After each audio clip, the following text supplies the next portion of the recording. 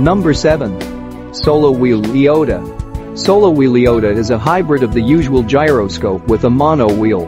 The device can reach speeds of up to 16 km per hour, and on a full battery, it can go almost 13 kilometers. It is so small and super lightweight that this device can be extremely useful in the city. The device has an inflatable wheel with a diameter of just 8 inches. In general, this device seems to be made especially for lazy people or those who are always in a hurry. The price of the device starts at $445. It is a personal transport that can be carried in a backpack or bag.